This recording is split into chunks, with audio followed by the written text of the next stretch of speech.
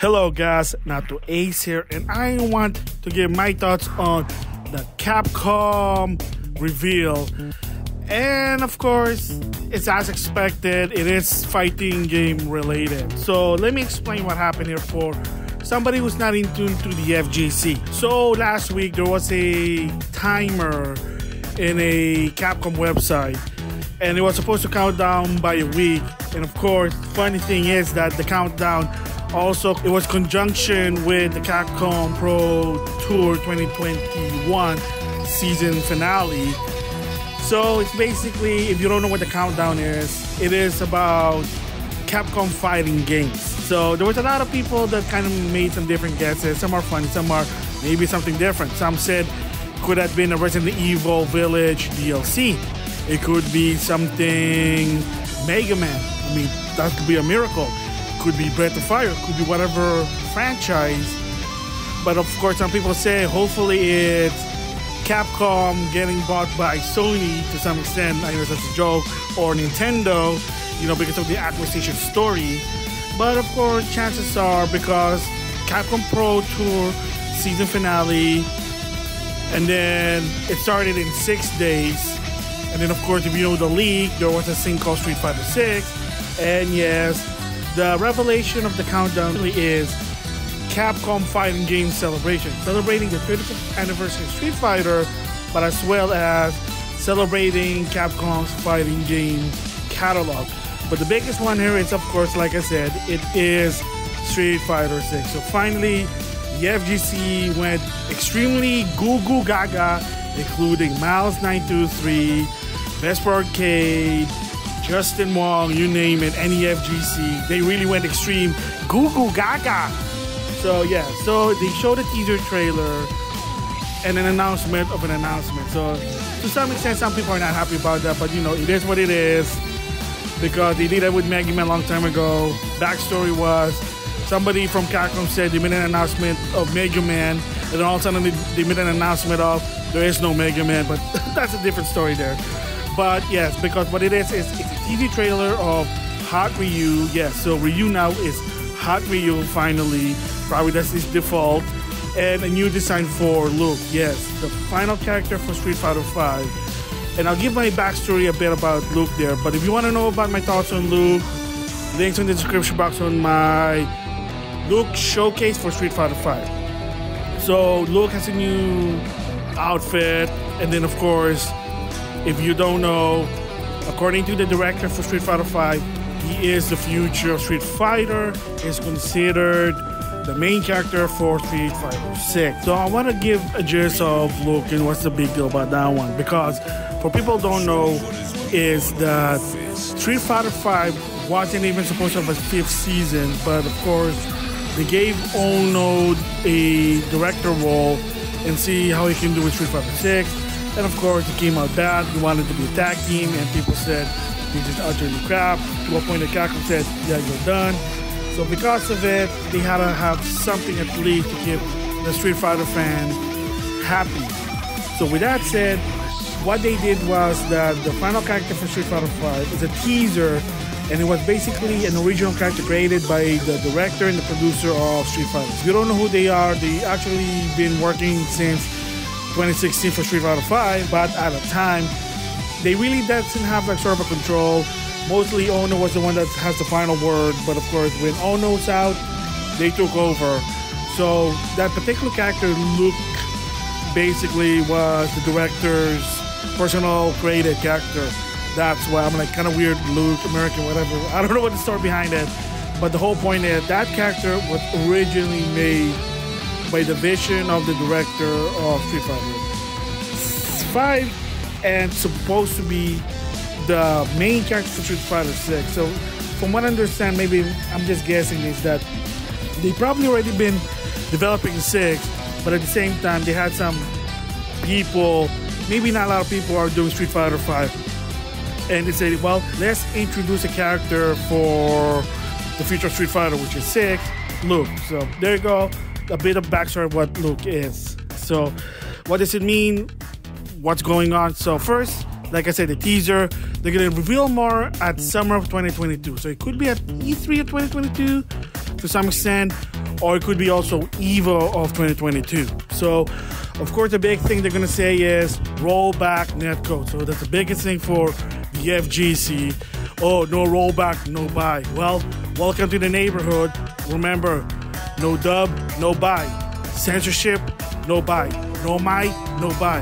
No rollback, no buy. Welcome to the neighborhood. So anyway, with that said, that's the biggest there is rollback. Graphic-wise, it is sort of a little bit anime-ish, but still realistic. So it is a different graphics than Street Fighter V. But of course, if you know the history of Street Fighter V, there was a lot of obstacles with that one. I mean, you gotta give credit to Ono because of it. And if you want to know more about it, another link on the description box by Matt McMuscle. He did a video about Street Fighter V, the hurdles. And the gist of it is, if you ever wonder why it was a PlayStation 4 exclusive, because Ono had a different idea for Street Fighter V. Apparently, it went south, didn't work, so they wasted all that money and resource. So apparently, somebody from Capcom business advisor said, well, you gotta team up with someone. So they talked to Sony because Capcom and Sony have great relationship. So they said, okay, well, chip in, we'll fund Street Fighter V. So that's why it's a PlayStation exclusive. So you gotta give credit to Ono that one. And I'm gonna talk about Ono after this because it is gonna be interesting what it is. So, like I said, rollback's a key thing. Roster's a key thing to some extent. So, is it gonna be once again like a service like Street Fighter V? Like throughout the season, there will be more characters adding in because that wasn't really bad to some extent.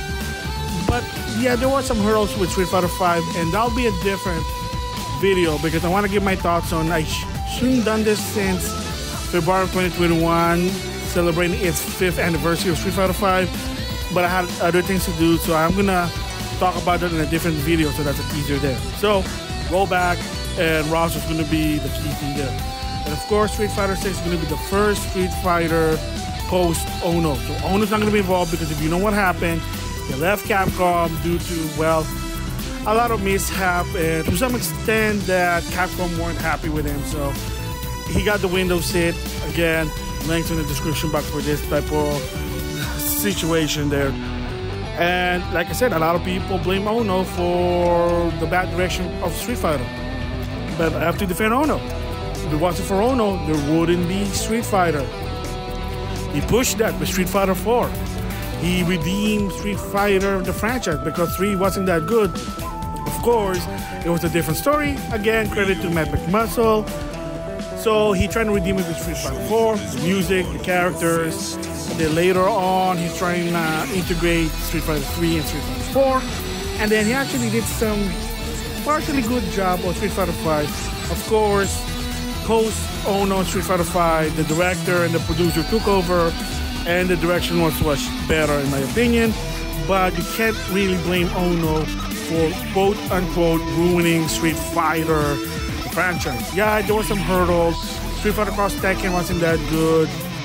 Marvel Infinite, to some extent, he wasn't really that heavily involved, but gotta blame Capcom for the low budget, and of course Disney. And then, of course, like I said, in Street Fighter V, there were some hurdles, but in the long run, by the 5th season, it got better. But again, a lot of the FGC, they were like poo-pooing the game to a point. I seen it in the comment. Like, seriously, like, they hated the game, whatever, potato. For me personally, as of right now, Street Fighter V is my favorite Street Fighter game. It's easy, it's fun, for the casual gamer, not FGC. Whatever. So anyway, again, that's why I like Street Fighter V. It's easy, and I think that's also sort of the problem why people are complaining, is that you make it easy to the casual, you're guaranteed you're gonna make it super easy to the tournament players, and that's what Matt was keep saying that you don't want to do. But yeah, to some extent they keep doing that easy accessibility. Street Fighter Cross Tekken did it with the jam. Street Fighter 5 going back to basic. So what is the mechanic for 6? Who knows? Whatever. So like I said, yeah, people went Goo Goo Gaga. Me, my thoughts, well, yeah, I knew it was going to be sort of Street Fighter 6 based on the league. I was hoping it was going to be some sort of versus fighting Capcom game, but that was a rumor. There was a rumor that it was going to be some sort of either Capcom All-Star or a versus SNK, Capcom versus SNK. But again, Right now, there is no talk about that because SNK just released King Fighter 15. You wanna basically market that for a while before doing a new game. Capcom right now is gonna do Street Fighter 6. Can they still do Capcom versus SNK? Definitely to some extent, but we'll see how it's gonna go. But it is what it is. A lot of people did want Capcom versus SNK 3, but that's a different story there. So, thoughts about it? It's great. So finally, a rejuvenation of the Street Fighter franchise. Vesper Arcade's now excited, going extremely goo goo gaga. Yeah, a lot of people are just super happy because they know Vesper got tired with Street Fighter 5 after a while. He got bored with it. And when some people are trying to play it online, not a lot of people, because again, they don't like the game that much because it's slow, it's easy, not challenging, whatever. But you know, it is what it is. Potato, potato, each one have their own opinion. So, but the bottom line is finally a new Street Fighter is going to come. And chances are it's going to be probably 2023, 2024 to some extent.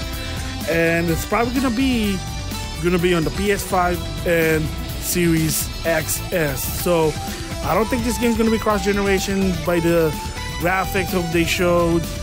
And yeah, by 2023, you really want to focus on only the new platform, PS5, Series XS.